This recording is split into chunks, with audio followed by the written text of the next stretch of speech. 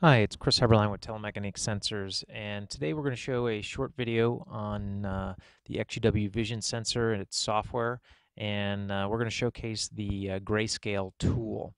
So here's the XUW software, and we're going to click the button for config, which is the configuration button, and we are going to make sure that we show all the different areas of this screen.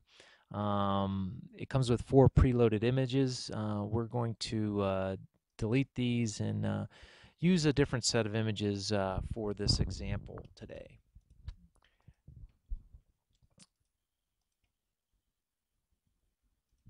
So I've got 4 images. There are three images. They are different gray squares. We have a light gray square, a dark gray square, and kind of a medium gray square. And I'm going to click for detectors, choose the gray detector, and I have a rectangular search region, but down here in the tool I can choose circle if I like, but I'll just stick with square for this example. And I can take my cursor, and in the area that I'm focusing on, down in the lower right here, it says X, Y, and I is for intensity. So we measure gray, the level of gray from 0 to 255. 255 is pure white, and 0 is pure black. So if I roll my cursor in this area, it stays steady at 128 level of intensity of gray.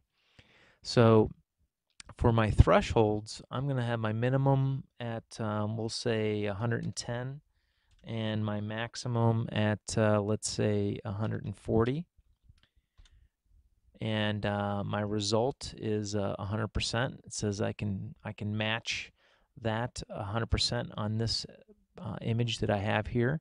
If I go to my next image, which is a lighter gray, my detector fails because its intensity is 192, which is above the threshold level that I chose.